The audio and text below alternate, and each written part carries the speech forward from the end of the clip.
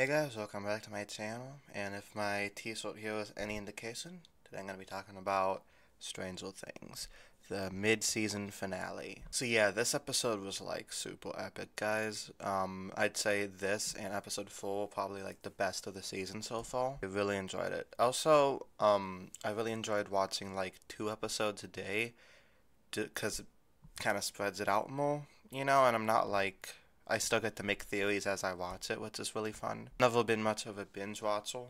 That's just a personal thing. Something I want to say before I start, like with the episode itself, I wish that they do weekly releases, like maybe 2 or 3 episodes a week. That way everybody's on the same page, because, my sister watched all of it in a day, so at least it didn't spoil it for me. But I kind of like when everybody's on the same page. Anyway, getting onto the show itself, yeah, this mid-season finale was epic. I love all the different the subplots, It's like, all of them are like so you get invested with each and every character. There's not a character in the season I do not like. I was kind of surprised to see that like Will Jonathan thing that wasn't even in this episode, which is surprising because like I thought we'd see it because it's 98 minutes long, but we didn't because there's so much other stuff to talk about. I didn't exactly mind that much because that's probably my least favorite of the main 4 plot lines. My favorite is, like I said last time, is the Hawkins plot line just because I feel like those are the most likable characters. Really big fan of like Dustin and Steve and Robin, Max, and Lucas. I just feel like they're kind of my favorite characters as a group. Though I did like when we finally saw Hopper reunite with Joyce, and man, does the Demogorgon look so much better here than it did last time. You could tell they really amped up the budget with that thing. Yeah, that scene when Hopper meets Joyce again, it's wonderful. It's like we've been waiting this entire time for it, and it's just really sweet to see Hopper struggle and get tortured for all these episodes, and then finally, he sees her again, and I guess life is worth living for him now. Though, I think we're probably gonna get back to like his whole idea that he puts her life in danger, so I feel like he's gonna try to start distancing himself from her and the kids, which I don't want to happen because he's a great guy and, they love him. But I feel like might happen. We also see the origin story for the Vecna, and yep, it is the creepy guy from Twilight. It was a very well executed plot twist. The whole like flashback dream sequences for 11 was very haunting.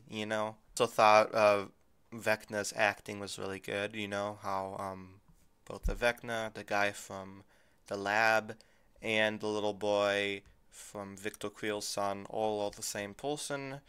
Really well done there. I was not really expecting it or connecting the dots. So, I saw him do the thing with the eyes, and I was like, okay, then that guy is the Vecna.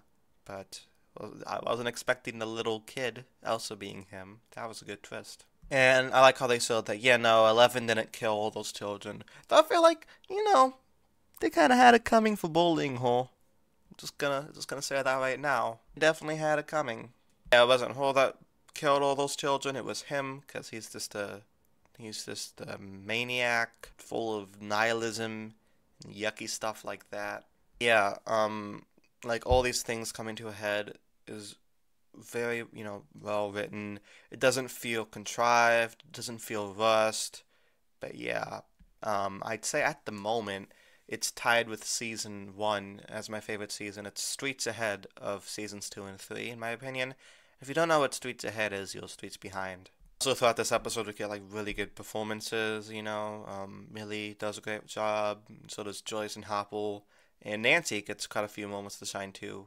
So yeah, this is like a really good, mid-season finale. Just because the stakes are at an all-time high. I can't wait to see what happens in the next 2 episodes. I mean, I'm not exactly bothered by the fact that there's a month break because I have all these other shows coming up. And, it kind of spreads it out. More theories. It's fun. After that, it's going to be in like another 3-year break until season 5. So, it's kind of crazy. So yeah, let me know what you guys thought down in the comment section below. What do you guys think's gonna happen in the next 2 episodes? Do you think 2.5 hours is very too long for an episode of television, or do you think it's not long enough? So yeah, subscribe if you want to see my thoughts on, the last two episodes when it comes out on July 1st. And in the meantime, I'll be making videos on The Boys, Peaky Blinders, Torchwood, The Wizard of Oz movie, Sherlock Holmes books, Top Gun Maverick, Doctor Who, Whatever Happened to Baby Jane movie, and Westworld. So yeah, subscribe if you're interested in any of those. And I'll see you guys next time. Peace.